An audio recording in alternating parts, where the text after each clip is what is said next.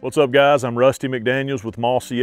Today I'm talking tips on rifle hunting. You know, when rifle season gets here, we all get excited. We get to reach out and touch one, as they say. You know, your ability to shoot deer at farther distances happens when you get a bolt gun in your hand. You know, I love bow hunting. I love the challenge of getting them close, but man, it's refreshing to get this rifle out, man. It's a whole new ball game, evens the playing field, so to speak. With all that being said, you've got to be smart with your rifle though. You've got to pick one that you like, one you're comfortable with, one you can be accurate with. But talking about accuracy, not every rifle is created equal.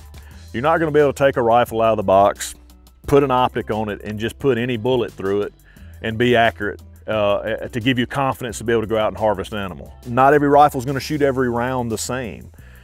So my tip today would be, when you get you a rifle, get you an optic, get it mounted up, get it ready to roll, purchase several different brands and grains and styles of bullets, and go to the range and spend some time. You're gonna need to know what that rifle likes best. I know that's funny sounding, but that's exactly what the case is. You're gonna find out what bullet or bullets your rifle likes best. You're gonna find out what bullets your rifle does not like. So spend a lot of time at the range, get comfortable, get confident, find that bullet, that brand, that grain, that style that you can be accurate with at all the distances that you expect to take shots at the place that you hunt at.